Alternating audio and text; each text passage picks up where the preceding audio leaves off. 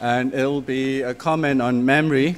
I suppose what you were giving us was this whole question of the design of a space of memory through the changing ideas of the museum, especially in the age of cinema. Mm-hmm. Right? So, excellent summary.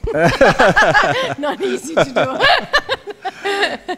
And I want to start just with two quick points. Firstly, some of the images you use for memory, which is pleats, fabrics, and folds. Yeah. Right. Now, if you start with the idea of pleats and with fabric, one of the things about fabric, of course, is that it's a kind of weaving and interweaving, right? And if you take that seriously as a metaphor for memory, then the question of whether memory is something material or immaterial services, because it's like that the weave has all these sort of blank spaces in it, right? And it's like the fabric is really made up of both the thread and the blank spaces between that. Now, I think this is true also for the fold, right? And pleats, because pleats are always these sort of blind spots or blank spots. And I thought I'd quote throw some lines of poetry at you, which is some lines from Wordsworth, who of course deals with memory, and it's the lines from the Ode to Intimations of Immortality, where he says, there'll be a question at the end of it, where towards the end you have these famous lines where he says, what though the radiance that was once so bright be now forever taken from my sight, though nothing can bring back the hour of splendor in the grass, of glory in the flower, we will grieve not, and so on and so forth, right? Now, I just wanted to focus on that nothing in this quotation, where it says, though nothing can bring back the hour of splendor in the grass, of glory in the flower. It's like we can read this nothing in two ways. Right? You read it straight and say, nothing can bring back the hour. So memory, once lost is lost, right? Or you can say nothing, right? It's the nothing, it's the negativity. Right? That has, in some paradoxical way, a power to conjure up something that is no longer there. So, for example, in these lines, right, when one says, though nothing can bring back, and then, of course, what follows is that the splendor in the grass and glory in the flower is recreated through that nothing. Now, the question here then about memory and collection and recollection would be really this, right? And cinema, because it's not as if you can have a collection, something that's material and out there, that would itself generate recollections. I mean, if they do, they'll be, to a certain extent, fake recollections. Sure. I mean, that's something much more, right. So that's the question. So you might start with that, and then I'm sure there'll be other questions for you. Okay. Well, thank you. Thanks for, well, this is a fascinating question, and thanks everybody for sticking around and still being here. So I'm going to try to associate a number of responses to this.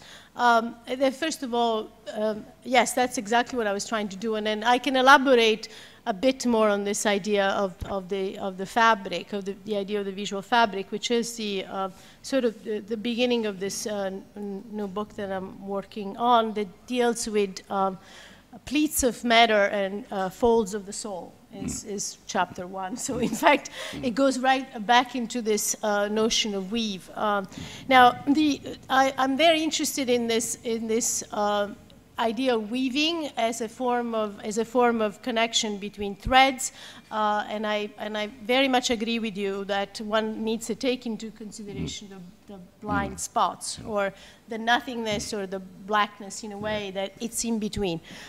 It's important to me because I do not want a kind of I mean, one of the things that attracts me to the idea of the weave, the fold, and the pleat is to find a kind of philosophical metaphor that in fact allows for the blind spot, that allows for the negative, allows for the non-space, that allows for something to happen also in between. That's the other thing that's important, is that in a sense, in a weave, is not a totalizing effect, but is in fact the way in which the threads connect to each other, and how much space is left in between, and how that space really changes the tone itself of the fabric. I mean, and it's literal in fashion and in fabric. It's one thing that one looks at. The other thing that attracts me to this particular metaphor of the fabric and the weave is reversibility.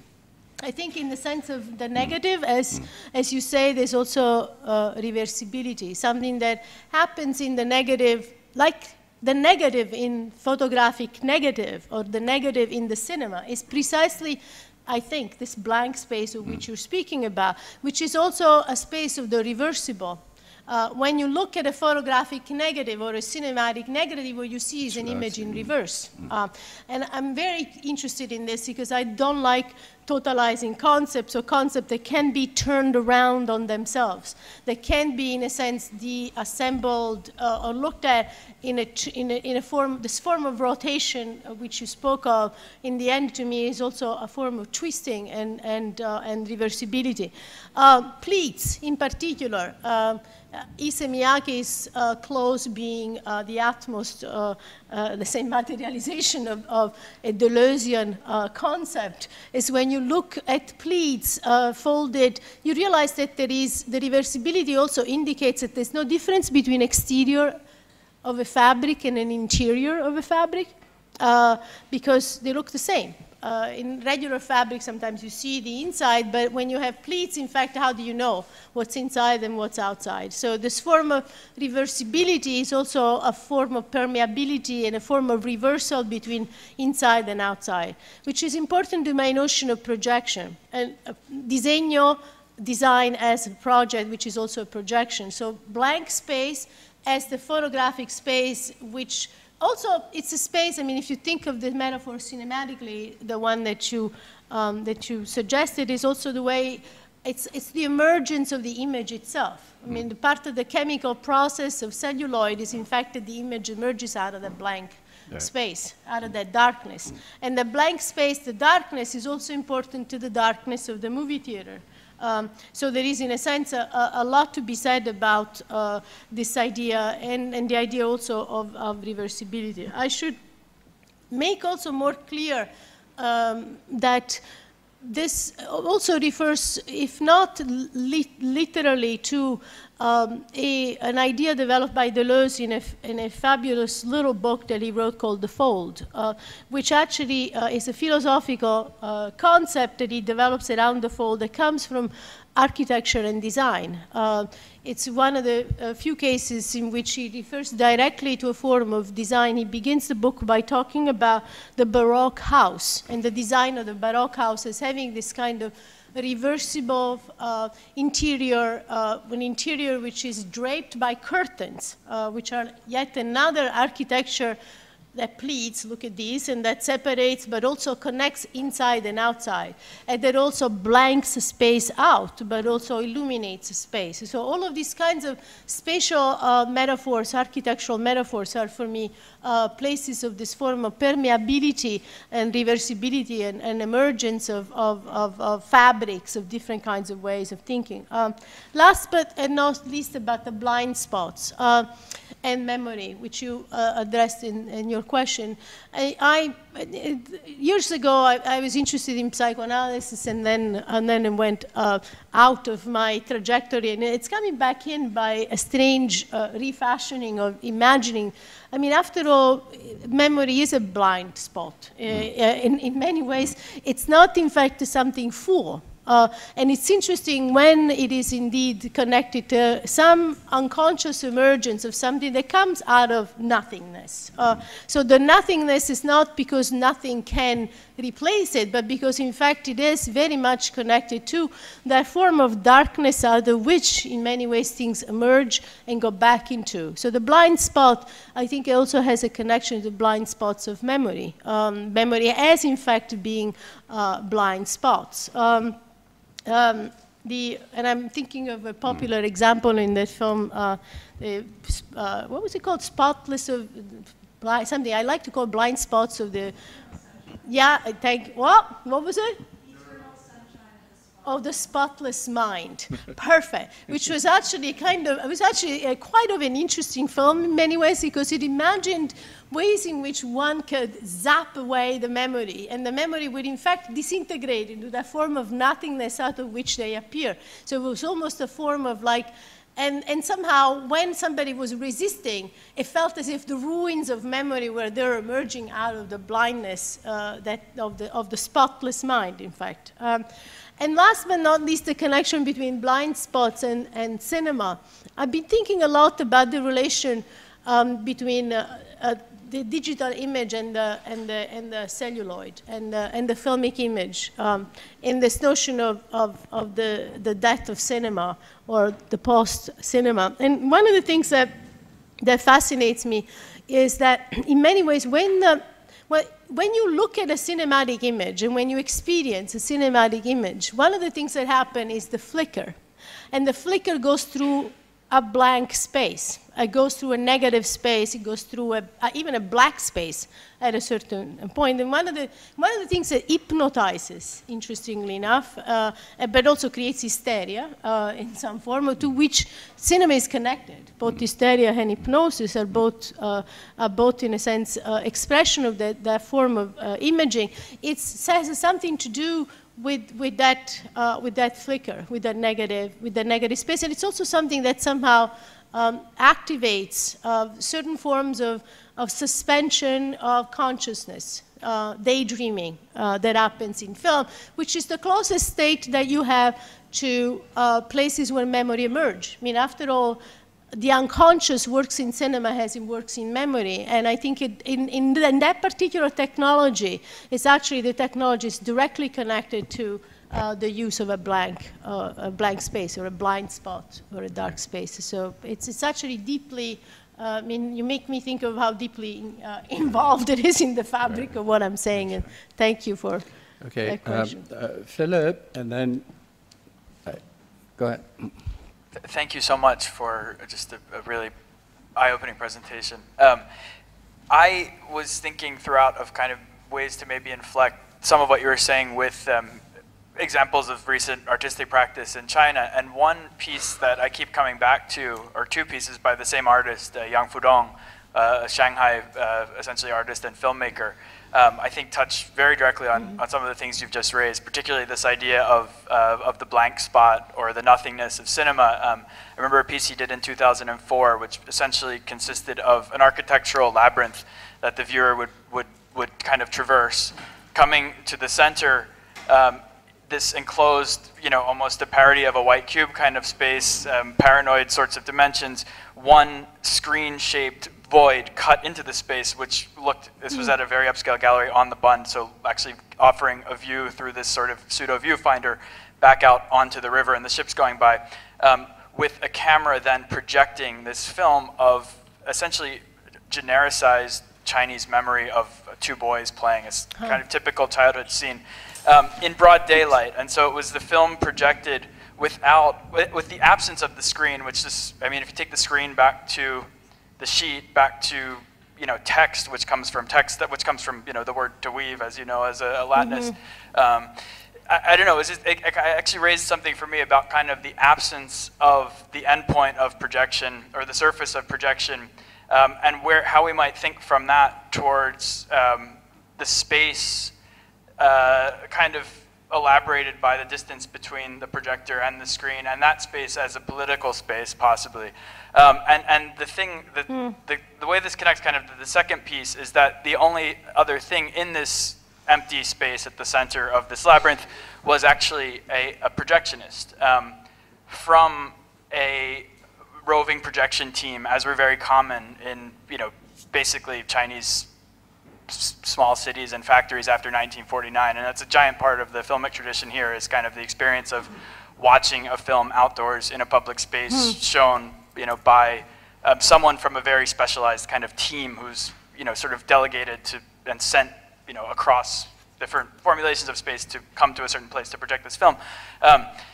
He just a few months ago, actually, at another private museum here in Shanghai, did a show that consisted of 9 filmic loops, which were, and this goes back to what you were saying about the loop as a form of recurring recollection, haunting the gallery now, and connects actually to the other projects you were mentioning by artists like Chantal Akerman and kind of other contemporary stars. I mean, he's often mentioned in that context internationally, which is kind of one reason why it's interesting. But this essentially constructed archive, which consisted of these 9 films, which were actually kind of all depicting, I don't know if people have seen his work, but he's kind of known for these kind of iconically Shanghainese kinds of scenes. His iconic work is 7 Intellectuals in a Bamboo Forest, which is a 5-part cycle, and it's black and white, and it's misty, and it's kind of picking up on Shanghai film and other things. Anyway, the point being that like he took these 3-minute scenes and actually had done 9 takes or 10 takes of each, so that they were actually loops within loops, right? So you had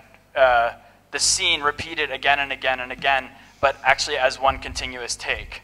And then that looped in over itself, and again with these projectionists there. So I think it's just this idea of problematizing this idea of the space of projection as maybe one way to get back to kind of the bigger social questions here.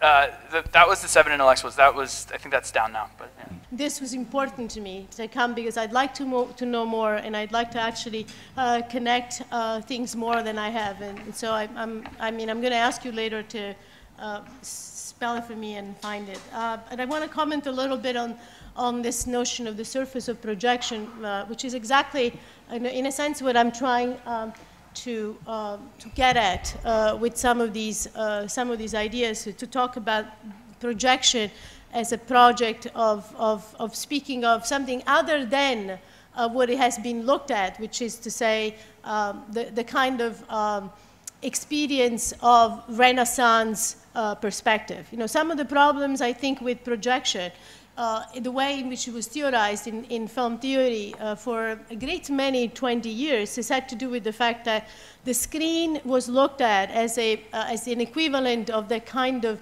window which was the frame of Renaissance perspective, and therefore this form of spectating was a kind of centralized spectator that was immaterial, sitting outside in many ways of the projection itself. And I'm much more interested in thinking of the screen less as a window and less as a mirror, but something of a fabric itself, and a fabric, because if you think about it, in many ways, also the first projections were sheets. I mean, I'm going back to this idea, were actually literally sheets put up, where in a sense this kind of magic of projection of light, and they were also movable. I mean, one of the things that I think these installations that you're mentioning, and in general some of the installations that problematize this notion of projection, is the permeability of the space between an inside and an outside. And the idea of projecting outward, which you were mentioning in the work of this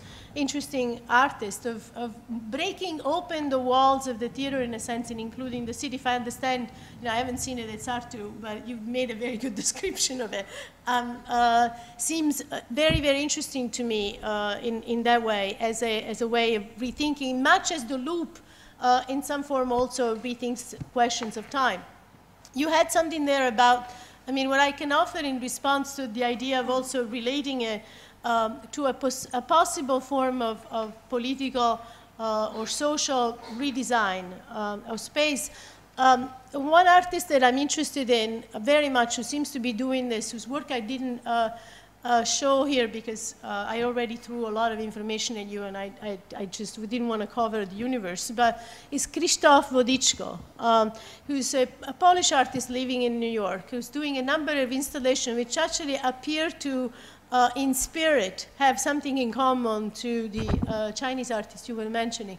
And he has a piece at the Venice Biennale this year in the Polish pavilion, which I thought was really extraordinary, that I actually am writing about for something else. And what he does is something that appears to do a kind of architectural reimagination of the work of the screen as a fabric of intersection between the public and the private, and again, this form of public intimacy and sort of projection and reversal. So you walk into an inside space of a gallery, and what you think you're seeing is windows. But these windows are, in fact, screens. So the wall is a window, and it's also a cinematic screen. And what you're looking at is actually looking through that appears to be looking at the outside of the gallery, where apparently people that are living in the city of New York or Rome, he's done a number of projects in different cities in the world, are speaking or hanging out in classic fashion. Now, nobody can smoke anymore in the inside, so a lot of people are smoking, and while they are, they're talking. And most of these people are workers, or people are working in buildings, or workers of the building. And so there's a kind of social commentary also about the ethnicity and the difference of the kind of social characters that exist in the public of a city and the viewer of the art gallery and the art space. And so through this permeable, in a sense, curtain window screen, you're projected something that projects a social form of interaction, and also is a kind of eavesdropping in a way in a world that's usually entirely separate. And so and it's also, I think, aesthetically tremendously interesting, because you see it as if you was you see it as a kind of evanescent projection of the outside into the inside, bleeding both between the two. So I think these kinds of explorations are very interesting to me in breaking boundaries of the outside and the inside, and social space and interior space in forms of public intimacy. And I was looking to see if I don't think I transferred my Venice Biennale pictures in here yet, but I probably didn't. Let me see, I might have done it. Venice Biennale, how about, I have it. Ah, I got him. Here he is, Christoph. Let's see if this one, I don't know what it come up, one of these.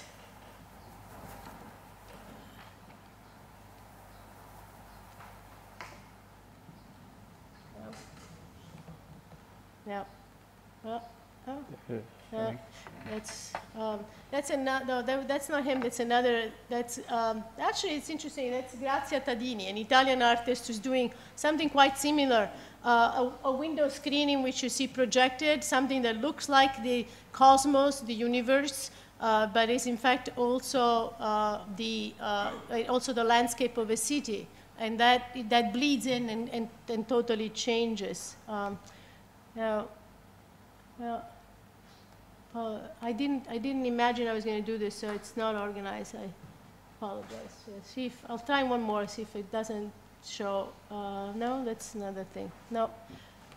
Okay. Why don't we go on to the? We'll go on back to another. I'll keep looking. All right. There's a queue.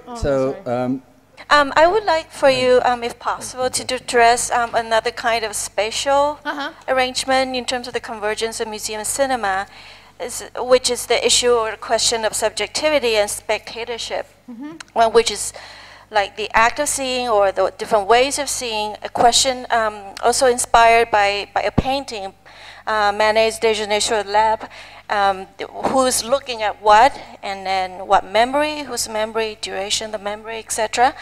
And it's also a question of permanency and then the transient nature of the image or objects in terms of the number of frames per second that flash through our eyes, which also get registered in our, on our memory, on our brain, while the museum experience is quite different in terms of the process of generating memory. That way when we go to the individual display frames, and then kind of which generates certain types of memory rather than different images flashing through our eyes in, say, 24 frames per second. So just, if you can maybe address a little bit about the different ranges of mobilization of the subject-object relationship or positionings afforded in the museum and cinema experience. And second one is related in terms of the blank spaces, and you mentioned Eisenstein's idea about mobility, and then I would like for you to say a little bit about the relationship between frames, which is the big theme for Eisenstein, which is editing and montage. So in terms of individual, the spots in individual frames, as opposed to like, if there is any blank spots in between, say, frames, or in between series of frames. Mm-hmm. So if you can address sure. like the mobility of the relationships between spectatorship and subjectivity. Yes, it's a question that I've thought a lot about, and what I presented here in a way is something that wanted to transcend thinking of cinema as a kind of isolated form of projecting subjectivities, forms of memory and forms of imagination. I think and I provocatively, in a sense, put it together in relation to the museum, because these two spaces are often thought of as completely separate and different, and they are. So what I'm doing, in a sense, is comparing something by, and you're right to point to the difference as well as the comparison. But the comparison was important to me because in the history of film theory, the question of subjectivity and the question of spectatorship has been, I think, too much addressed in relation to the opticality and the specificity of the visual language of film.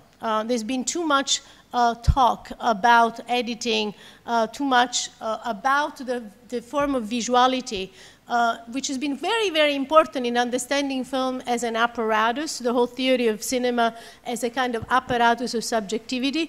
But I think for me the limit, having been one of the people who has traversed and even produced some of these ideas, the limit was that this notion of subjectivity as related to visuality did not take into consideration other forms, other senses, and other forms in which the creation of space was related to. And that it put it too much within the framework of understanding a language in isolated form. And what I wanted to do, somewhat in a sense provocatively, was to talk about something that I think Eisenstein, and I'm glad you brought him back, understood when he was speaking of the language of cinema, is its connection to the architectural space in which the language of film is projected. Yes, there are frames. Certainly, there are blank spaces between frames. Certainly, the language of film would not exist if it wasn't for a form of difference, a slight difference that exists between and within still images. It's a product in many ways of an illusion of movement. The movement itself does not exist on the strip. It exists as a form of technological illusion that as it goes through a machinery and an apparatus, which certainly involves the spectator.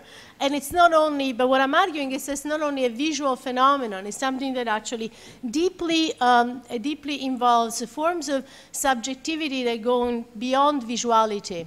So in my book, Atlas of Emotion, basically a lot of the book is devoted to answering this question that you have, because one of the things that had been forgotten in speaking about frames in film, or speaking about montage, or speaking about sequence, was in fact not only the question of space, but the relation between subjectivity and affects. The connection that it exists in the creation and the making of the self, not simply as a perceptual self, a self of perception. So yes, the whole connection to Impressionism and Manet and that form of painting, that's all in there. But what I think was particularly missing in that form of theorizing a film was the relation that this whole has to forms of memory, forms of imagination, and forms of affect. And affect in particular, I think, is a very, very crucial point of the making of the self and the making of subjectivity. So that's the thing that I would say in what I do in many ways in my work is particularly working with. And affect in relation to hapticity and not only optical. And that's why, in a sense, I'm connecting this to architectural space. Yes, so there is a difference between the way in which we perceive the works in a museum and the way in which we perceive in the cinema. But if you look historically at the way in which, and that's why I went back into this form of public exhibition, if you look historically, in a sense, they both emerged as forms of institution that not only changed our ways of seeing, but changed our ways of existing publicly in intimate forms of space and in intimate forms of projection. So subjectivity, not simply as a product of the eye and of perceptual change, which was what most of classical film theory, classical contemporary film theory has done, but subjectivity, to my mind, in relation to forms of haptical relation that have something to do also with a connection to forms of what I like to call public intimacy. And institutionally, in many ways, looking at the experience of the museum was in fact not about the isolated frame. You know, the way that art history is taught is by showing one painting at the time or speaking about the work of an author. And the reason why I showed all this collection of images as forms of recollection is because what I want to do is, in a sense, mobilize this notion of memory and imagination by way of speaking in an Eisensteinian way about the montage of images and the forms of looking into vitrines and the collection of objects which were also cultural souvenirs, not simply the great works of arts, but also manufactured, things that would, in fact, have to be experienced, that whoever went to a cabinet or had a cabinet of curiosity out of which the cinema exists would have to understand the montage of images that produce a form of imaginistic form of subjectivity and imagination. And I think that form was missing when you simply look at cinema as a series of frames or a connection of montage. And here's where Eisenstein, in a way, came to my aid. I mean, Eisenstein is somebody that obviously understood the potential of the forms of difference and the blank spaces that happen within the frame. But what we also pointed out at is that montage that appears to be extraordinarily cinematic is, in a sense, a form of associative, hyper, in a sense, synesthetic, imaginistic involvement that one has, in which one creates the self in space, in haptic ways, in architectural space. And so what the piece of Eisenstein that was lesser known was the one that inspired me the most, which was this little essay on architecture and cinema, which, by the way, has not been translated into English until the late 1980s, and it appeared, interestingly enough, in an architecture magazine, in a design magazine, not in a film theory magazine. So film theorists did not ever speak of Eisenstein as having anything to do with this form of connection to the making of self that happens in space and in architectural space. And so, in a way, what I'm presenting here, taken for granted, all of the work about perceptual and subjectivity is to push the theory towards this kind of direction and look at the lesser known work of Eisenstein and how Eisenstein understood montage as a form, in fact, of imaginative reinvention of space, which has within itself the trace of the art of memory, and he understood it in an architectural design form. Sorry. Two super brief comments about the haptic and a very short question. First is that I think the haptic mnemonic structure that you've given us has everything to do with design in terms of the discourse around form and function. So that, I'll just leave it at that. The second is that your comment about the sheet being hung, that's not just, I mean, of course, you know, I'm just elaborating on this. Sheets were hung in places like saloons, you know, in bars and places like that. So they were projected So you get the negative view on the other side as well, and people would pay to look at the film from either side. So intrinsic into that experience is the sheet as a form of membrane, but also as a haptic experience. And my question is actually very, very brief, because video projection is something that I've worked in for the last 20 years. So this is something that I always think about, especially when showing in a place like a gallery rather than a movie. Cinema. And that is the time of the gallery viewer. So, we always, you always hear that you can't really get the attention of somebody for more than 30 seconds in this gallery time. And, many of us who work in this medium take this as a challenge. Take it as a challenge as to how to subvert it, how to work with it, how to, in a sense, undo it. So I just want to know if you have some comments about the time of the gallery goer versus the sort of classical imprisoned, suturing that is in film studies. Well, thanks, Simon, for this interesting question. I agree with you that the haptic has a lot to do with design and mnemonic, but also the making of the self and subjectivity. And as for your comment about the sheet, that's very interesting to me. One of the things that in a time, and I'm going to try to answer them together for the sake of brevity. One of the projects that I have in mind for the Visual Fabrics book is, in fact, to do a kind of historical theorization of how this sheet has then changed into the kind of screen that imprisoned the spectator.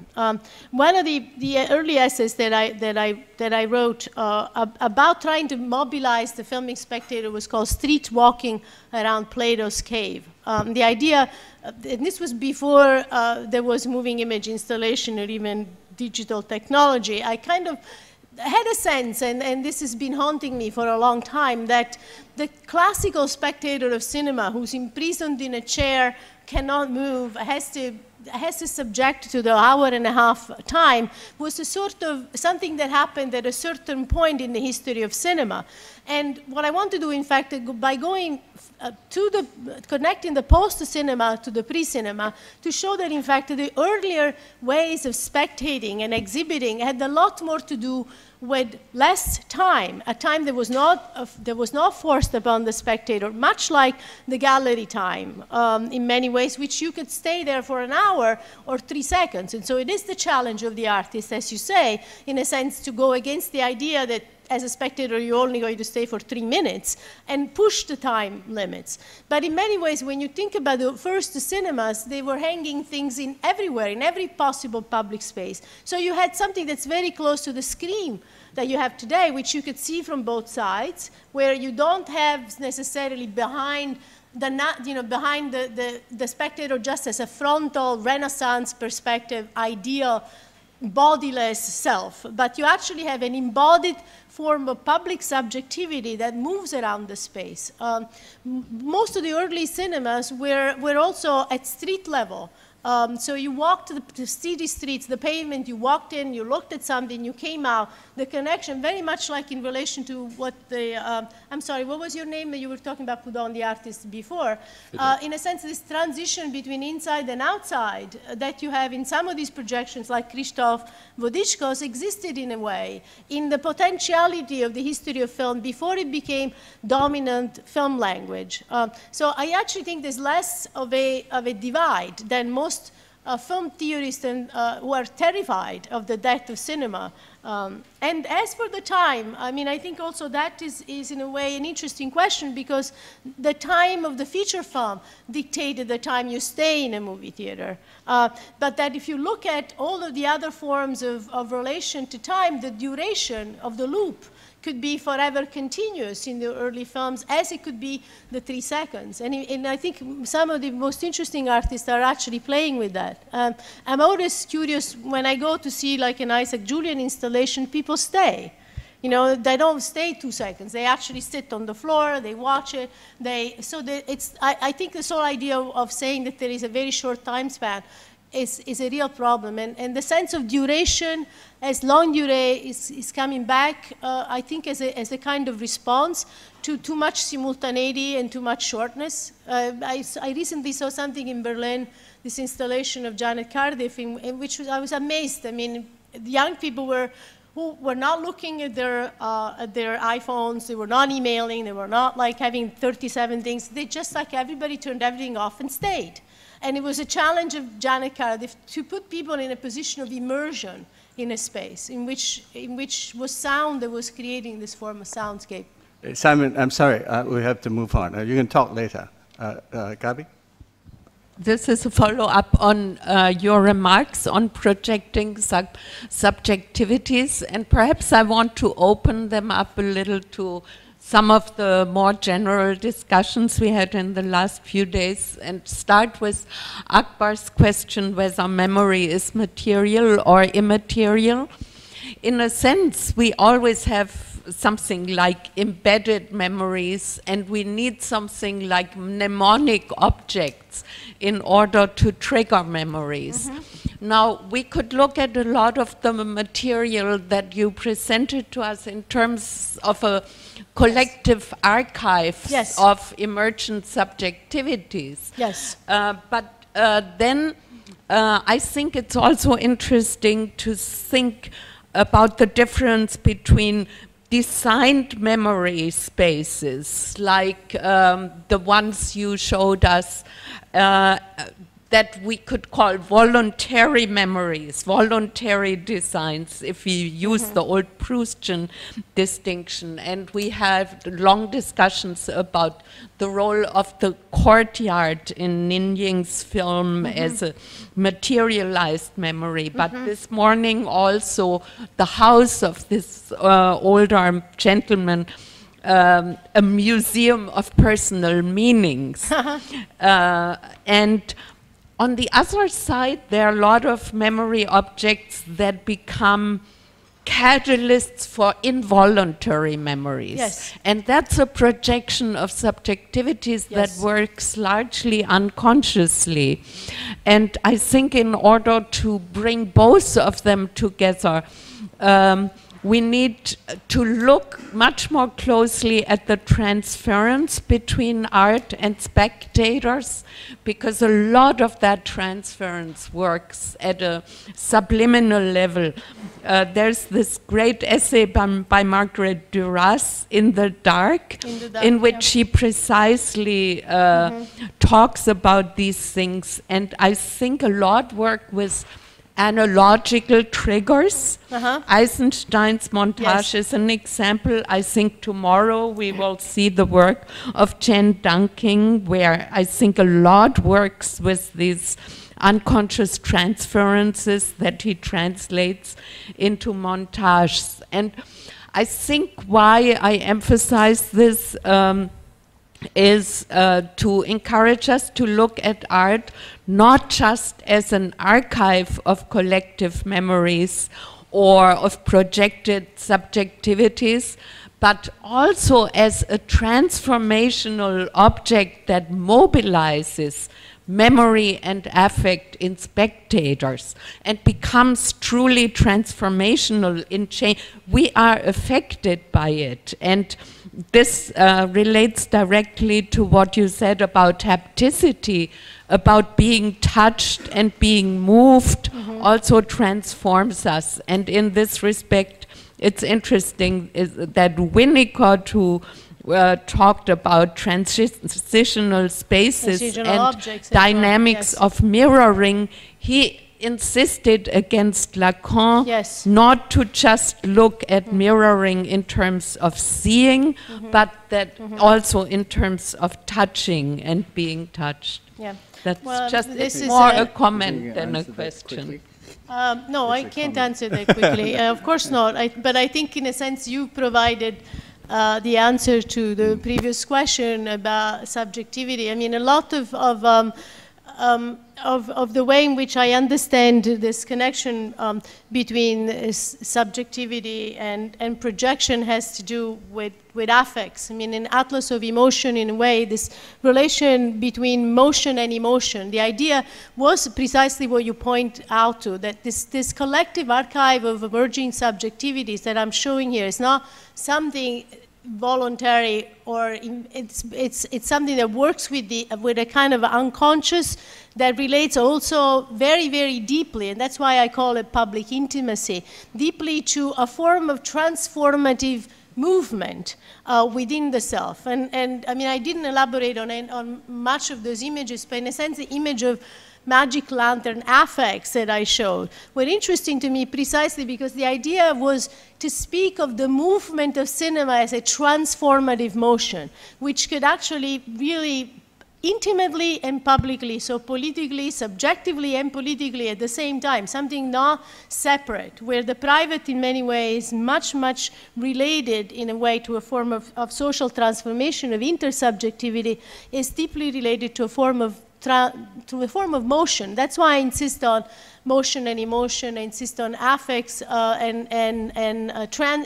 a form of transport. And transport to me means not only means of transportation, but forms of transition and forms of materialization. And one last thing about, I mean, I didn't answer Akbar's question about memory as being material or immaterial. I think it's both. And I mean, to a certain extent, the objects that the objects in the cabinets of curiosity that trigger our memories are also forms of imagination. So they're forms that not only, they don't take us just back to the past, they project in themselves forms of imagining selves for the future. So it's forms of assemblages and transformation that have something to do with the material thing itself. But I also think that the material thing itself changes through time. I mean, in Proust, the object is the Madeleine. Now you can say it's a photograph, or probably it's no longer even a photograph. But in many, many ways, it has to my mind, it always has to do with an object of design. So architecture and design plays an important part in that. Thank you. Travis? Okay, all right, please. So a question, as I was looking at the art installations that you began with and you ended with, I was thinking to myself, you know, what's specific about these particular things that you've been drawn to show us? And I think by thinking about that will help us to think about how that is specific in relation to maybe something that we could see that's linked to Shanghai, for example. And the way I saw you locating it was creating a kind of genealogy, going back to the pre-cinema to early cinema, and which is one way of locating it. So if I wanted to follow that, then the question I have is, there are other kinds of genealogies to go back to if you're going to go with medium, which would be video, for example, or the digital, right? And with both video and digital come all these particular history of practices and a history of theorization of how memory works in relation to video, in relation to digital. So I'm wondering where those different technologies work within, or mediums work within your notion of cinema in relation to these pieces that you've chosen to show us today. That's also a very vast question. I'll try to answer that briefly. Yes, it is a genealogy in a way that Foucault talks about it. No, so something that in many ways is not, it's an archaeology of knowledge, of minor savoirs, rather than something that is intended to speak of history or memory as a form of nostalgia for a different art. And it has a certain, I think that there's multiple genealogies inherent to Foucault's ideas of genealogies, that you don't have a totalizing, unique way to think of it. I don't think there's only one way to think of memory, and this is the only way to do it. It's just that I'm working with it, and I also believe that when you do something transdisciplinary work, you have to be extremely rigorous. So I did this. This is very specific. It's not like I threw images just because they came in through my head. And association is an art form, and I think it's a form of pure theory and pure theory in some way. So what I did here is to take to take something which is historically connected, cinema and the museum, and travel my way within that form of genealogy to explain a form of mobilization of space, which to my mind was both material and virtual, which worked with forms of transformative subjectivities and interconnected haptic to forms of transformation of affects. I could have chosen another way. And it would have been another journey that I could have or would have and might have wanted to take you into. I don't like to necessarily think that you throw the kitchen sink into something. I work my genealogies extremely carefully. That said, very often when I speak at film conferences, people accuse me of in a sense, using a kind of digital type of spectator when talking about cinema. Is that in many ways, Atlas of Emotion consciously, and my talk also consciously stayed out of speaking about digital technology because I did not want to necessarily confuse the two matters since I was talking about a specific trajectory. But there is no question to my mind that the form of mobilized subjectivity and affect, of which I speak in my work, is something that's deeply and perhaps unconsciously influenced by something even before I knew it. You know, I mean, in a sense, when I wrote Street Walking Around Plato's Cave, there was no such thing as digital technology. But if you read that essay, you somehow realize that my model of spectatorship has very little to do with the imprisoned spectator of Plato's Cave who's looking at an illusionary form of images, but it's a kind of mobile, short attention span spectator that walks into a digital space. So my theories have been, in a sense, appropriated very much by both artists and theorists who have done work with it in that space. But I didn't want to go there because I feel like I talk about things when in a certain kind of circle. You know, so this is not the way; it's one way to think of it. But in that form of I'm very suited in a way. The reason why I can move easily into speaking about contemporary art installation, not only am I not threatened by it, but I'm very interested in it, unlike many other people who work in film who just think of this as the death of everything they've done in their entire life, is precisely because it connects very much to what I think is within the potential of cinema. And that's why post-cinema and pre-cinema, to me, rather than the dominant film spectator and everything that came afterwards, you know.